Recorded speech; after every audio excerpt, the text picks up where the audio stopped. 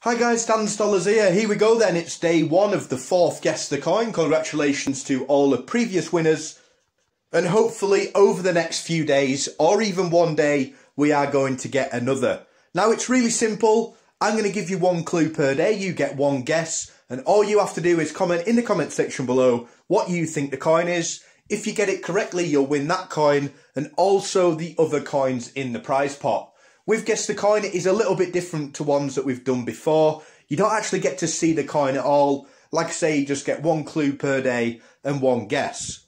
The prizes theme is going to be Beatrix Potter in this one. We did Olympics for the last one.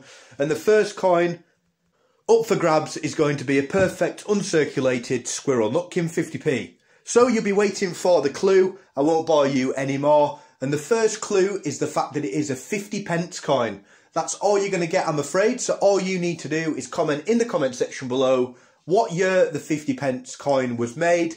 And if it is a commemorative, what commemorative is on that coin.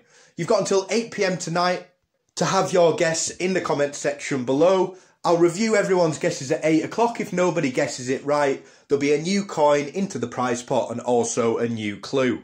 A huge shout out to everyone that's subscribing to the channel. Less than 150 subscribers now until that face reveal. I really can't wait for it and hopefully we'll be there around the end of next week. Hope you all have a really nice day, guys. And as always, thanks for watching.